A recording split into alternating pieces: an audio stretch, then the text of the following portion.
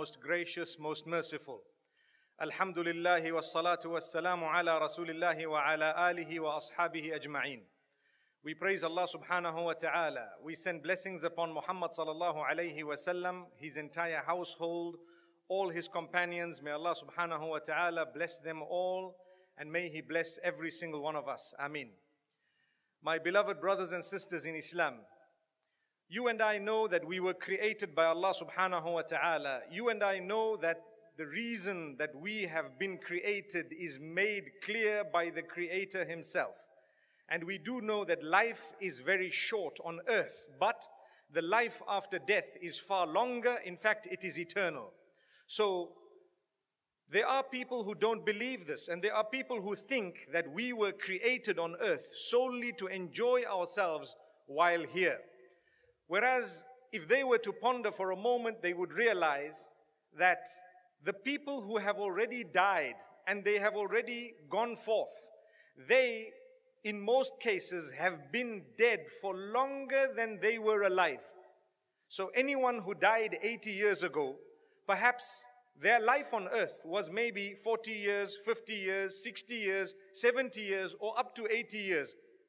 In the case of the majority, I don't even think they got to 80 years. But they have been dead for longer than they were alive. Take a look at those who died 100 years back, 200 years, 500 years, 1,000 years back. Where are they? And how long have they been dead for? Do you really think that it was Allah's plan or the Maker's plan to say, I will create a sophisticated being, the best of creation, the one with the best of postures, only to come onto a place known as the earth for a short space of time to enjoy themselves, and then they will die, and that will be the end of it, never to be mentioned again, never to see anything again? Is that what you think that the Creator created you for? The answer is obviously no. Allah subhanahu wa ta'ala says, وَمَا خَلَقْتُ الْجِنَّ وَالْإِنسَ إِلَّا لِيَعْبُدُونَ. I have not created mankind or jinnkind except that they worship me, obey my instructions. This is a test for a short period of time. I will decide where they will be born, how they will be born, when they will be born, and so on, to whom they will be born as parents.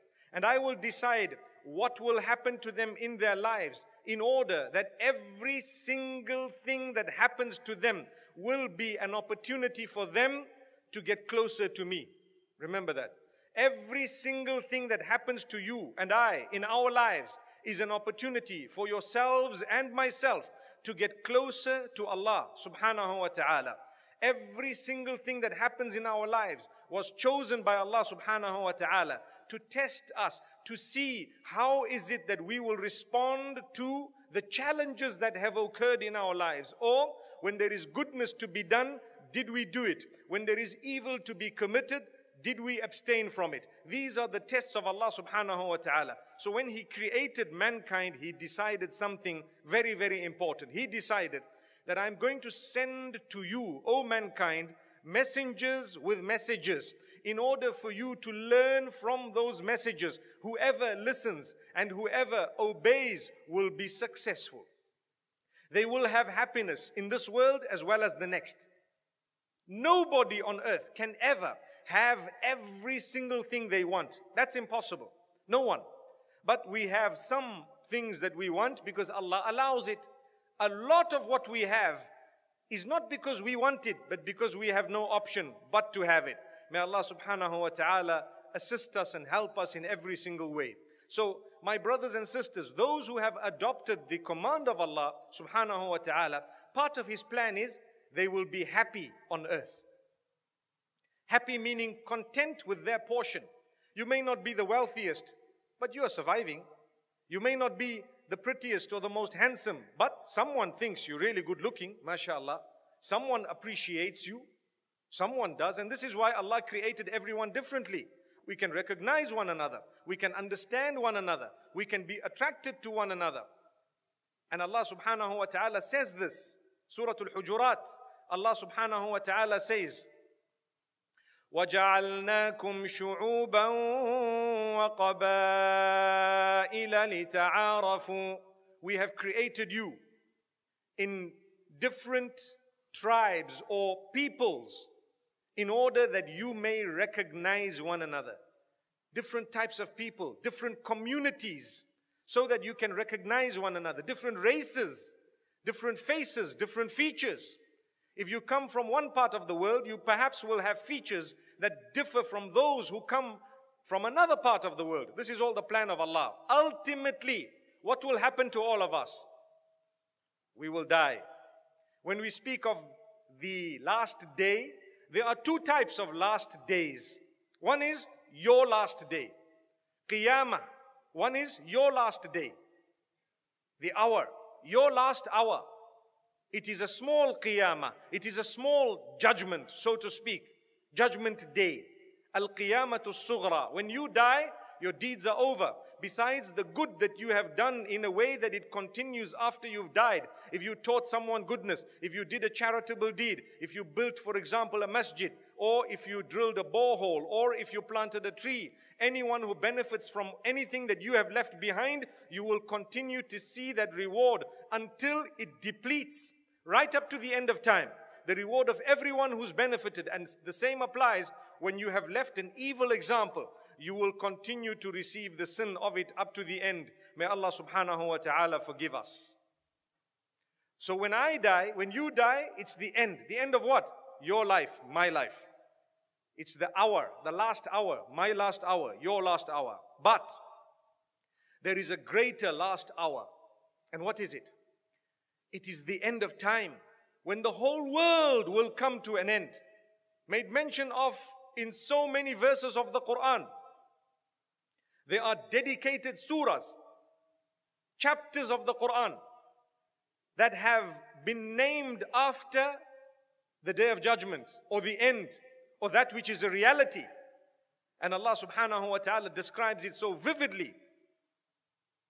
So many places.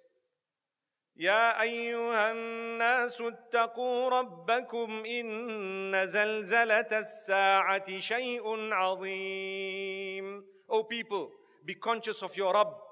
Indeed, the tremor of the hour is a reality. It is something very grand, very big. The last moments will be very severe, very intense.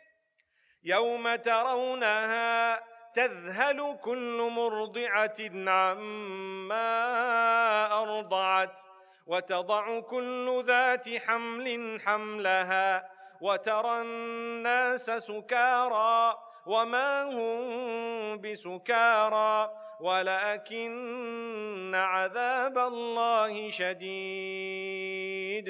The opening verses of Surah Al-Hajj, where Allah subhanahu wa ta'ala describes this end, and Allah says three things.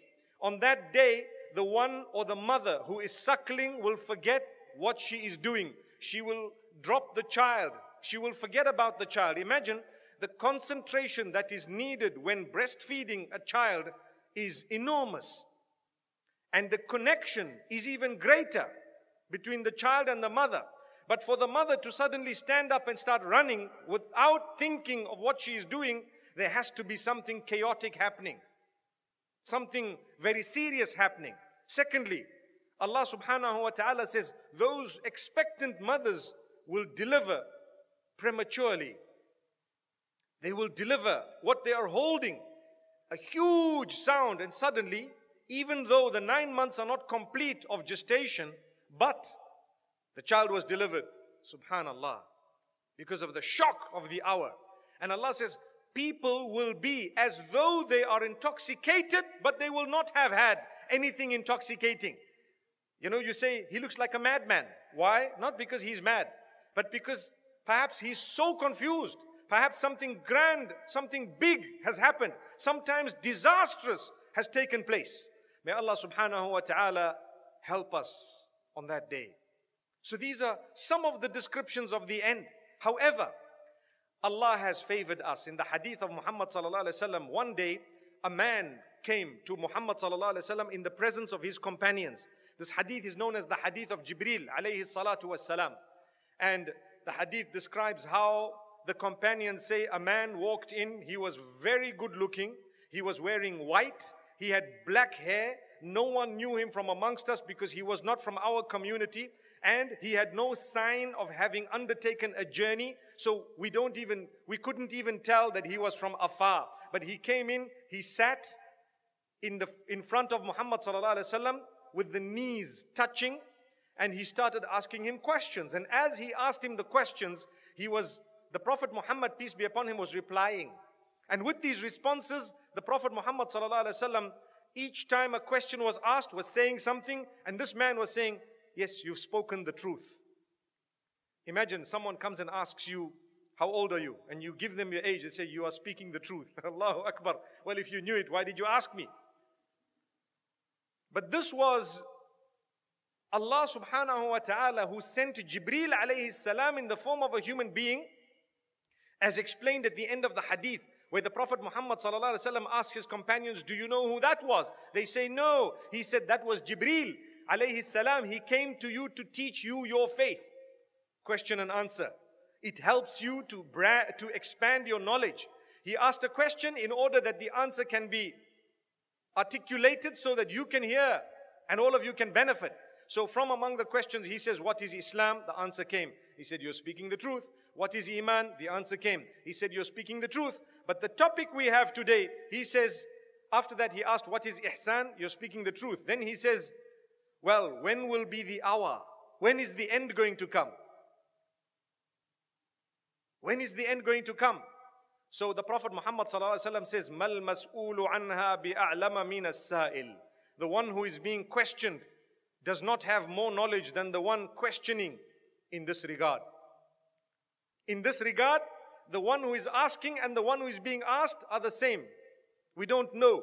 Allah has kept the knowledge with Himself. In the Quran, Allah says, Inna Allah indahu ilmu as-sa'ah. Indeed, Allah, with Him is the knowledge of the hour. Exactly when things are going to end, Allah has kept it with Him. He has not informed anyone. He will inform the angel responsible to blow the trumpet when the blowing of the trumpet is required. When He wants it to happen, He will instruct at that moment that angel to blow the trumpet. The angel does not know when that is going to be. And according to one narration of Muhammad sallallahu alaihi wasallam, that angel named Israfil, according to some of the narrations, has actually taken hold of the trumpet and taken a breath to blow into the trumpet and is waiting for the instruction. That's how close it is. Muhammad sallallahu alaihi wasallam says, "Bu'ithtu ana was-sa'a kahatayn." I have been sent myself and the hour, the end, just like these two fingers. And he joined his two fingers. Can you see how close they are? So if he is the last prophet of Allah subhanahu wa ta'ala, what that means is after him, you can expect the hour, the end. Because all the previous prophets have come. Now, there is no other prophet to come. We have the end remaining. And Allah subhanahu wa ta'ala speaks about the questions that were asked by the people of Quraysh to Muhammad sallallahu alayhi wa sallam.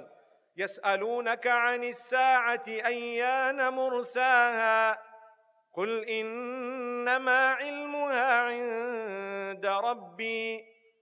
They ask you, when is this hour going to be sent? Tell them the knowledge of it is with my Rabb.